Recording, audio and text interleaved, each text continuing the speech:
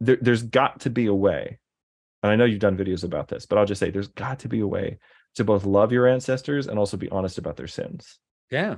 There's got to be a way to do that. And right now it seems like we can only do one or the other. That's actually a function of idolatry. It's an image of Yeah. idolatry because one of the things that happens is that because we don't have the fractal relationship, because we don't have this hierarchy that leads all the way up to God, we actually expect of these lower rungs to be Yes. perfect.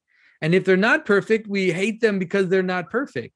And so there's a sense in which if things were properly laid out and we don't treat these figures as idols to worship them or to cast them down, either way, that we see them as just manifestations that are gray because they're not God. You know, that all these leaders, all these heroes have dark sides. Obviously, there's no way around that. Right. Yeah. Then we could celebrate their heroism and also recognize their sins.